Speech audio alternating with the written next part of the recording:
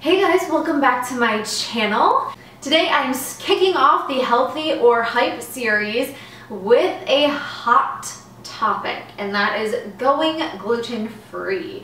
So thank you guys so much for helping me choose to do this series. You guys sounded like you really were interested in doing something like this. So the structure that I have right now in my brain is I'm going to present to you the pros of the topic and then the cons of the topic, and that can help you choose what your stance is on it. And then at the end of the video I will give you my stance as a holistic nutritionist. But I really just want to make these videos for you guys to get both sides of the debate, and so that you can choose for yourself what is right for you and what is healthy for you. So first of all, you probably know what gluten is, but if you don't, gluten is actually a protein that's found in grains like wheat or barley. Not all grains contain gluten, but a lot of them do, especially the ones that we process and use for flours and baked goods. Gluten is a very inflammatory protein, so that's why it gets a bad rap, but the structure of gluten is actually really important in baked goods to give them the texture that we're used to when we bite into a cookie or a piece of cake and we're like, yes, that texture is cake, or that texture is a cookie. And that's why when you remove it out of baking, sometimes gluten-free products are bad. They're just not texturally appealing. First, let's start with the pros. So taking out gluten from your diet, considering it's an inflammatory protein, can be really great for some people if they're suffering from the inflammation from that protein. Of course, people with celiac, it's going to make an enormous difference if you have celiac and you take out gluten.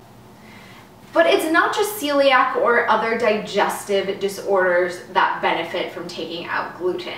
If you have any sort of autoimmune disease like Hashimoto's, or even if you have any sort of other thyroid problem like hyperthyroid too, that can benefit from taking out gluten. But joint pain or arthritis, headaches, migraines, having any sort of like inflammatory issue or severe health problem can benefit from taking out gluten from one's diet. Another claim is that you'll get rid of your gluten brain. So a lot of times when people are sensitive to gluten and they eat gluten, they get really bad brain fog or like an out of body, like not quite with it in reality type of experience.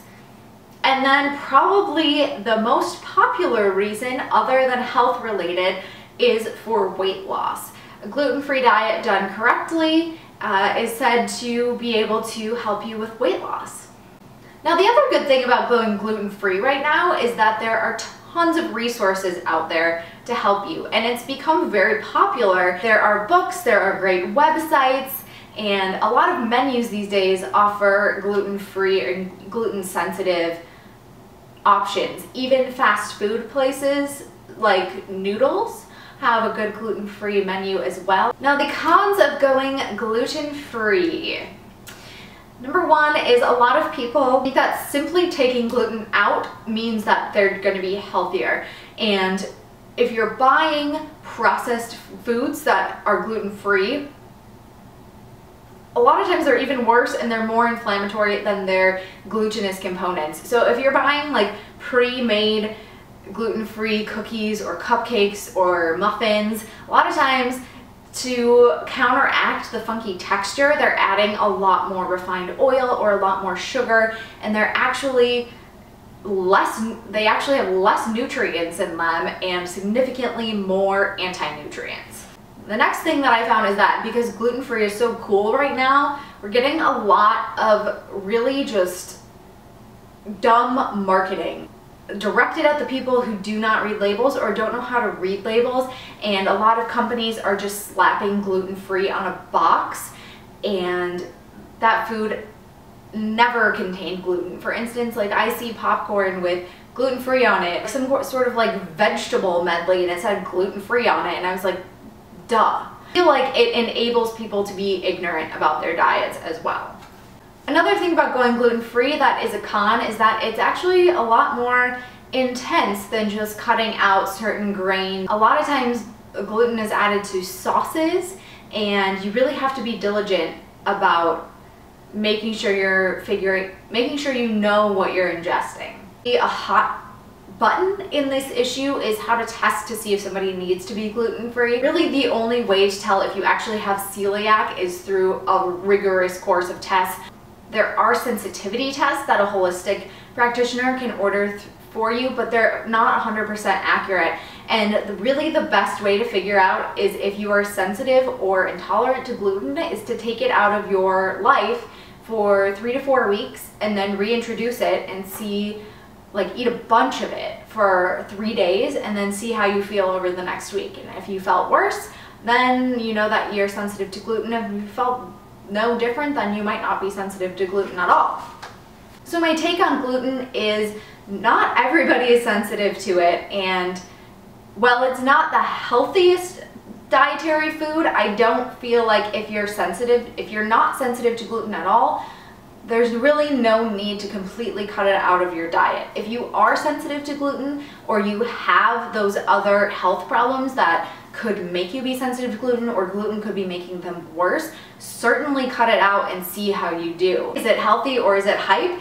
That depends on how you do it. If you are eating a nutrient-dense gluten-free diet and you're eating a lot of vegetables and greens and some fruits and some whole grains that don't include gluten, then yes, that is totally healthy and it could be extremely beneficial for you if you are sensitive to gluten. Now, on the other hand, if you are eating just as much processed food as before, or purely processed food, or 90% processed food, or 50% processed food, even though it's gluten-free, you're not going to be any healthier, and you might even be getting less nutrients and more anti-nutrients than you were on your regular diet. I hope you guys enjoyed the first healthy or hype. Please let me know in the comments below what food or nutrient or dietary topic you would like me to cover next time. Let me know in the comments below what your stance is on gluten, and we can continue the debate in the comments. Thank you guys so much for watching, and I will see you next time.